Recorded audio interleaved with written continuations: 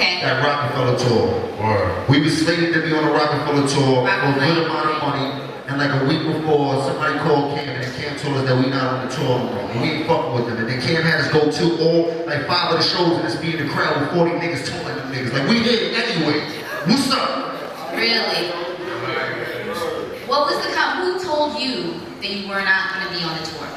I don't remember exactly who told me or whatever, but it didn't make no sense. They took everybody from Rockefeller on the tour, and they take us, and we just sold 1 million records 2 months prior to the tour. So it was blatant, obvious, some type of, because we was if we had at that time, we could just as hot as Jay, you know what I'm saying? We had records that was out of this world. There was no reason we should have been on that tour. You know what I'm saying? No reason at all.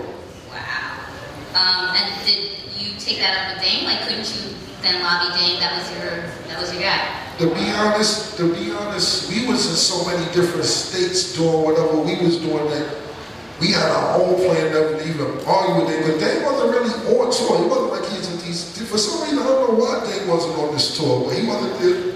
Yeah, because he wasn't on the tour, you know what I'm saying? He wasn't there. And we was planning, we had our feet planted in a lot of states. There's in Ohio, we was in Ohio, 100 niggas. Chicago, Indiana, Kentucky, North Carolina. We was in a lot of states, like, yeah, you know, we flew in too, Jack. Yeah, like we knew like 100 people around the state, so we was already there.